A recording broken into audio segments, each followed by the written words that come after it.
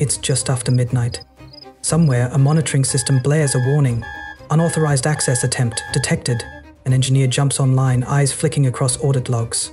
The intruder isn't a stranger. They are an employee. The problem? A permission misconfiguration. The user had access to sensitive data they never should have seen. This is the new front line of software security, and it's not just about firewalls and encryption anymore. It's about authorization. Who can do what, with which data, under which conditions. Access control has quietly become the cornerstone of digital trust. It governs what users can see, change, or delete. It defines boundaries in everything from cloud storage to customer portals, financial apps, medical systems, and developer tools. And yet, access control is still a pain point for many teams. Complex to design, difficult to scale, and easy to get wrong. Pomit, sponsor of this video, believe that authorization should be powerful, flexible, and easy to implement. To understand where we're headed, we need to understand where we've been. This is the story of access control, from its rigid beginnings to its modern context-aware future. To understand how we arrived at this moment, the midnight alerts, the misconfigured roles, we need to rewind the clock and look at how access control began. Long before we had microservices, SaaS apps, or cloud-native platforms, software ran on massive centralized mainframes. Terminals were just input-output devices connected to a single system. Users were few, permissions were hard-coded, and access control was often manual or implicit, enforced by sysadmins, not programmable logic. Back then, access control wasn't a major concern because systems were isolated, networks were private, and most users worked within a tight organizational hierarchy. But things were about to change. As networked computing emerged in the 1970s and 80s, and multi-user operating systems became the norm, new questions arose. Who gets access to shared files on a server? Can two users see each other's data? What happens when someone changes jobs or teams? Security threats also began to evolve, from physical breaches to logical access abuse. Suddenly, the need for formalized, enforceable access policies became real. Much of the early thinking around access control came from classified information management. The US Department of Defense and intelligence communities needed systematic ways to define who could access what based on national security clearances. This directly influenced the development of early models like MAC, which were codified in documents like the Orange Book, part of the Trusted Computer System Evaluation criteria. These ideas seeded the first generation of programmable access control, but they were built for closed systems with well-defined hierarchies, not for the internet age. By the 1980s and 90s, the rise of personal computing and client-server architectures added a new wrinkle. Every user now had their own device, and with it their own files, preferences, and risks. Access control moved from centralized mainframes to individual machines and networked file servers. That's where discretionary access control, DAC, started gaining traction, reflecting a cultural shift toward user autonomy and productivity. At the same time, large companies began adopting directory services and role hierarchies in their IT systems. These early infrastructures laid the groundwork for what would become RBAC.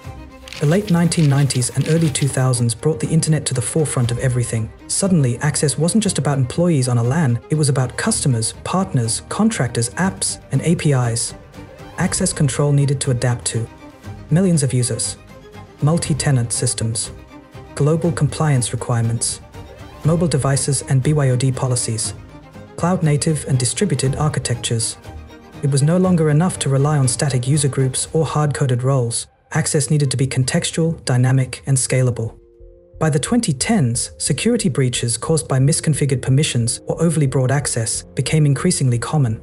Broken access control climbed to the top of OWASP's top 10 security risks. Developers were now expected to implement robust access logic themselves, often reinventing wheels, hard-coding conditions, or bolting on brittle ACLs, access control lists. Access control was no longer just an IT problem, it had become a core application concern and one of the most difficult engineering challenges of the modern era. Now, we're ready to understand the models that emerged to solve these challenges, each a product of its time, each trying to balance security, usability, and flexibility. Let's begin that journey, starting with the earliest formal models, MAC and DAC. Mandatory access control emerged in the early days of computing when the stakes were high and the environments were closed. Think defense systems, government data centers, military command terminals. The focus was on uniform control, no exceptions, no overrides. Under MAC, every object, like a file or database entry, has a classification, confidential, secret, or top secret. Every user has a clearance. The system enforces strict alignment between these labels. A mismatch? Access denied. Not even the data owner can change the rules. Only administrators can. This model is excellent for consistency and control, but lacks agility. It's rigid by design. There's no room for situational judgment or fast-moving collaboration. And that's exactly why it started to feel limiting as systems became more distributed and interactive. In contrast, discretionary access control takes a user-first approach. If you own a resource, you decide who can access it. You define permissions, just like sharing a Google Doc or setting read-write access in Unix or Windows. DAC introduced flexibility, crucial in user-facing applications and collaborative environments. But with that flexibility came risk. Users could grant access too broadly, forget to revoke permissions, or make decisions without understanding the security implications. Over time, it became clear, both MAC and DAC had value, but neither was equipped to handle the emerging complexity of modern applications. We needed a better model, one that could scale and strike a smarter balance. The search for a better balance between control and agility paved the way for the next evolution. Role-based access control arrived in the 90s as organizations sought a way to simplify permission management without sacrificing oversight. RBAC's premise was straightforward: group users into roles like engineer, manager, or support agent, and assign permissions to those roles. Instead of managing every user's individual permissions, you manage the permissions tied to their role. Add someone to the role, they inherit the access. Change roles, and their permissions update automatically. RBAC is still one of the most widely implemented access models today, found in enterprise platforms, SaaS apps, HR systems, and admin portals. It reflects real-world job functions and enforces the principle of least privilege, so long as roles are well designed. Despite its strengths, RBAC revealed limitations as systems grew more dynamic. Teams started experiencing role explosion, the creation of dozens or hundreds of roles to cover special cases like marketing EU contractor, support level 2, or read-only project admin. Suddenly, the system that was supposed to simplify permissions became difficult to manage.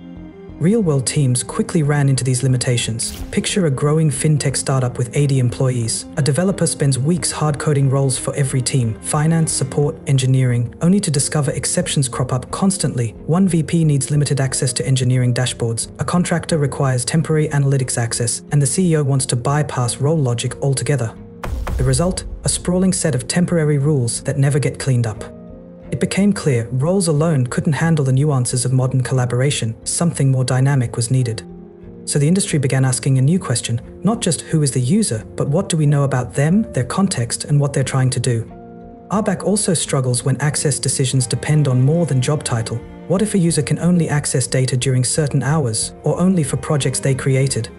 RBAC has no native concept of context or ownership. To meet those needs, a more expressive model was born.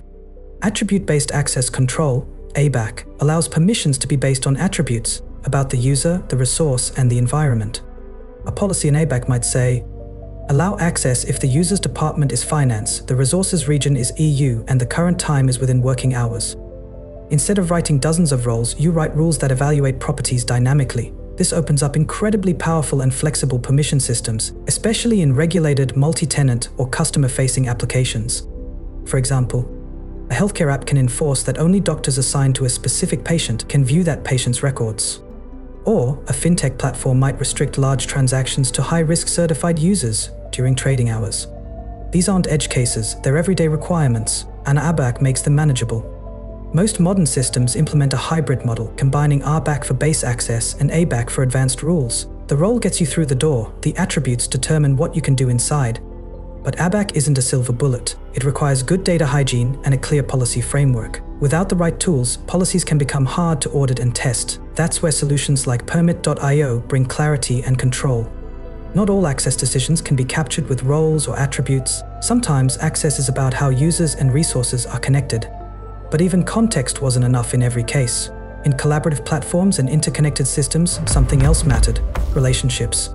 That's the idea behind relationship-based access control, ReBAC. It treats your system like a graph with users, resources, and the relationships between them as first-class citizens. If you've ever shared a document in Google Drive, you have used ReBAC. The platform checks whether a user is directly shared on the document, part of a group that has access, or holds a parent relationship, like being the project owner. ReBAC powers shared documents, team-based resource ownership, delegated permissions in SaaS, multi-tenant collaboration models, microservice to microservice trust chains. ReBAC is especially powerful in multi-tenant or hierarchical systems. It can infer access based on a single relationship, avoiding the need for manual role assignments or custom logic. Implementing ReBAC effectively requires a way to store and traverse relationship graphs. Solutions like Google Zanzibar and open-source tools like SpiceDB have made this more accessible, but the model still introduces complexity in design, performance, and policy authoring. Permit helps bridge that complexity with a relationship engine that's easy to define and query, and integrates seamlessly with RBAC and ABAC logic. So what happens when a team needs the clarity of roles, the flexibility of attributes, and the realism of relationships all at once? Permit recognized a pattern. Most modern applications don't need just one access control model, they need them all. So they built a full-stack authorization platform that supports RBAC for role-based permissions, ABAC for context-aware rules, ReBAC for relationship-driven access, policy as code for GitOps and version control, real-time policy propagation via OPA, no-code and low-code interfaces for easy policy creation. You define your access logic through their dashboard or APIs. Permit enforces it with real-time, low-latency decisions directly in your app via SDKs or microservice integrations. They've also taken a firm stance on authorization architecture. Your application should not rely on static tokens like JWTs to carry authorization data. Instead, your access checks should query a live source of truth that reflects up-to-the-second policies. Permit enables externalized authorization, decoupling access decisions from your app's core logic, making them easier to test, audit, update, and scale. Permit is designed to integrate cleanly with your stack, support your existing identity providers, and grow with your team's needs, from startup to enterprise. Whether you're launching a new product or modernizing an existing system, they provide the building blocks to get access control right the first time. They know most teams aren't building from scratch. In reality, access logic is often spread across microservices, monoliths, config files, and even UI logic. Permit was designed with that in mind. You can adopt it gradually. Start by externalizing one policy, then expand. Our SDKs, APIs, and GitOps integration allow your team to modernize without breaking what's already working. The next frontier in access control is adaptability. And as we look forward, we're not just solving today's problems, we're building for what comes next. With continuous access evaluation and AI-powered policy suggestions, systems can adjust access dynamically based on behavior, risk, and context, not just identity. Permit is actively exploring these integrations, using machine learning to suggest policy improvements, detect anomalies, and respond to new risk signals in real time. With privacy regulations and decentralized identity on the rise, we expect more access decisions to involve user consent and verifiable credentials. Permit.io architecture is already designed to integrate with external ID sources and flexible trust models. As edge computing grows, access control needs to work everywhere on devices, browsers, and remote nodes.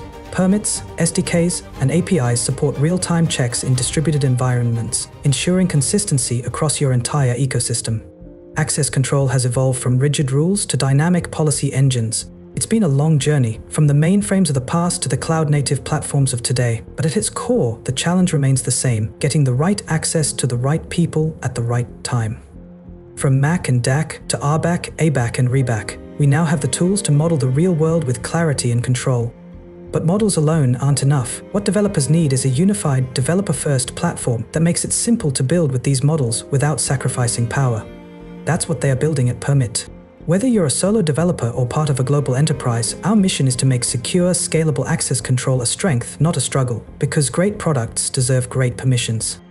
And next time your monitoring system pings at midnight, you'll know that your access control system is doing its job confidently, accurately, and intelligently.